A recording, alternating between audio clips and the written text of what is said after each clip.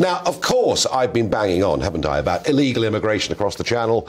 Another 539 that crossed yesterday, hundreds more again today, and it will go on and on. But tonight I want to talk a little bit about legal immigration, because it turns out that through the student visa programme, the number of Nigerian students who've then been able to bring a dependent relative in this country runs at about 1 for 1. 34,000 Nigerians given student visas and 32,000 dependents coming in their wake. Now, I'm not suggesting for a moment there's anything illegal about this, but when you think that a total of 1.1 million visas of various kinds were given out last year, you begin to understand why the British population has risen by 10 million since the year 2000, and 85% of that is due to immigration. Now, no one's suggesting that there aren't some great people coming into this country, because there are some great people coming into this country, but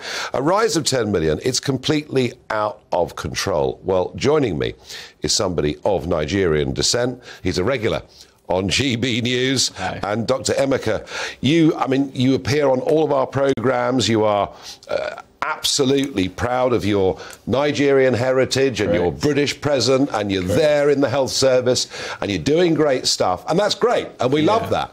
But when you look at these numbers, frankly, if every single person that comes from Nigeria as a student is then allowed to bring a dependent relative, it's a bit of a joke, isn't it?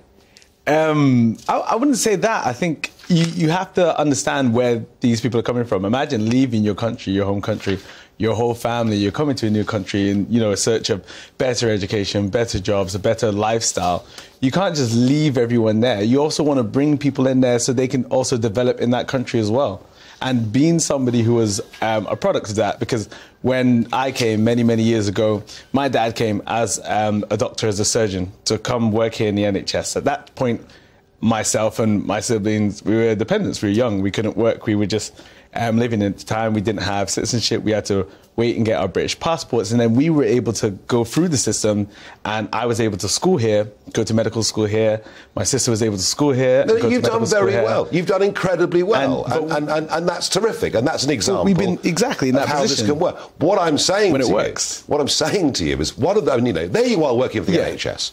One of the reasons we've got a 6.7 million waiting list is that our population has exploded totally out of control. We don't actually have the health service, the schools, the roads to cope with the population rising like this. It's true, but then when you think of what these students are studying and what they're contributing to in society, then it makes it seem a little bit more logical. Because if you think about the NHS, around 15% of the NHS are people who don't identify as British.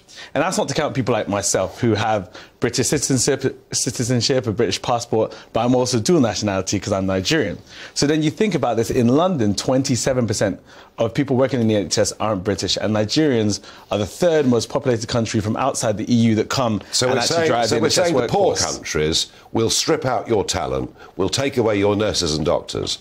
They're probably more needed there, aren't they? Well, I wouldn't call them poor countries. I call them developing economies. And secondly, these people who come here and study here also have their opportunities to go home and give their talents back. So my plan, obviously, is to do a lot back in my country. I was trained here in the UK. I was fortunate enough to be given the resources to study here and work in the NHS, which is great. And then I've seen how healthcare systems can work, and then I'm trying my best to go back and implement them there too. You see absolutely no problem with this. Nigerian citizens accounted for 40% overall of all dependents who accompanied foreign students in the 12 months this year. Does it strike you as a bit odd that one country should be 40% of all dependents that come accompanying students? No, I think it's because of our culture and how we see it. I think we really value it when it's very difficult for a Nigerian who's studying in Nigeria to be able to get a student visa or get a working visa here.